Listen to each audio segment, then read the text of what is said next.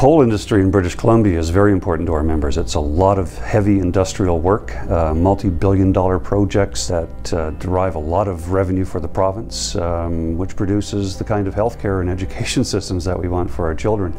Mining is very safe today. It's changed an awful lot from taking the canary down into the coal mines. As trade unions, we've been involved in trying to do the best kind of representation of our membership, of their health and their safety while they're working.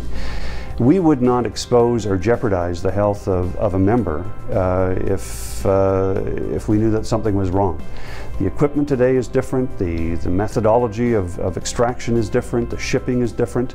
So for us, the important part of coal mining is making certain that our members, while they're working productively, they're also working safely and they're not being exposed to hazardous materials.